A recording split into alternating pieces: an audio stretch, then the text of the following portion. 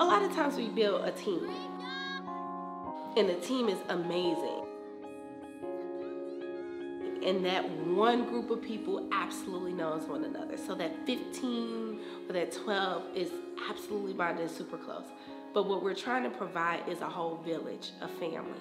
So you have a little sister, you have a big sister, you have someone who's on a different team in a different spot that you can go to for support or love or guidance, or, you know, they're not on the floor with you, but that's the person who comes to watch you perform.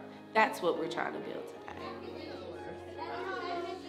Well, today is our all-team bonding, so it's a time where everyone from the program, our coaching staff, and all of our athletes from when they're tinies to seniors, they come in one space. We get them together, we spend all day together. We do team bonding activities where they focus on like trust and patience with each other. They have to learn their strengths and weaknesses and how to use both. I think what's most important is they get to learn kind of their place in their space and how their strengths can complement someone else's weaknesses, and how to communicate with other people verbally and non-verbally to get a task done. So lunch is going to be a little different.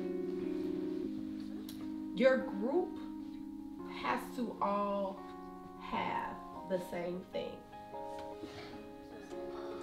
Your group has to all have enough. No one can be hungry in your group. Nobody can be without in your group. So the rules are, you cannot physically touch or eat anything that is red, gold, or black.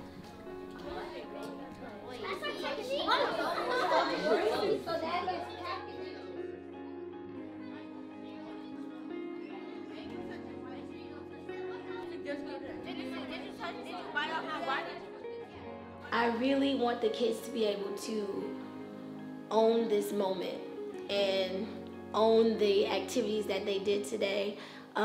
Be able to just relish in the fact that I met new brothers and sisters, and for them to know that in this moment it's literally just them. Like, it's not even about the coaches. Like, this day is literally for the athletes. It's for them to, you know, keep together and keep with themselves. Everyone, welcome to the family. We're gonna end with our new rap that we made up earlier today, okay? Okay. I want Bailey, come stand in the middle. You're gonna count 5, 6, 7, 8, okay? Like, cheerleading is just what we do. Kids is what is important. And when you're in front of a child, in any capacity, you have the power to change your own future and theirs. So we've been very deliberate in taking time to develop programs and systems that make sure that they're okay. Because win, lose, or draw, they're still a kid. And that kid is still a person. And we have to know that.